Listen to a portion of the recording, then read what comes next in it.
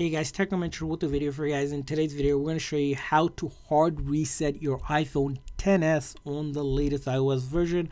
We're going to explain to you what that does and how this could be a way to fix any issues that you're having on your iPhone XS or any iPhone with the latest iOS version.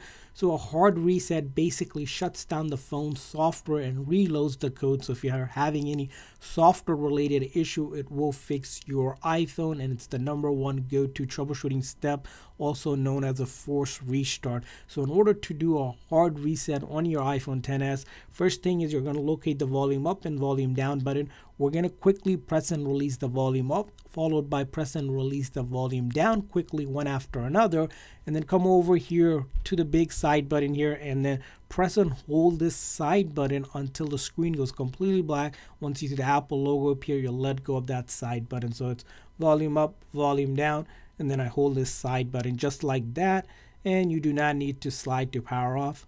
Again, make sure you press volume up and volume down one after another quickly, and then hold that side button. If Siri activates, that means you didn't press volume up and down quick enough, so make sure you press that quickly. And then once you see the Apple logo, just simply release that side button.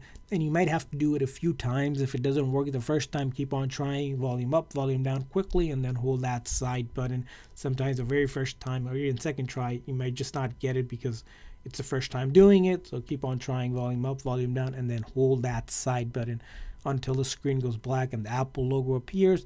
Now this method is completely safe. It will not delete any of your personal data, so all of your photos, videos, apps will be safe. All this will do, again, reload the code and fix any sort of software related issue that you're having, whether the screen isn't working, the camera's not working, sound's not working, it's glitching, apps are not working, anything you have software related. This is the #1 troubleshooting method that you can do to fix your iPhone. So go ahead and give it a try, and I hope this video was helpful. If so, please consider hitting that like and subscribe button for more tips and tricks for your iPhone and other iOS devices. See you guys next time.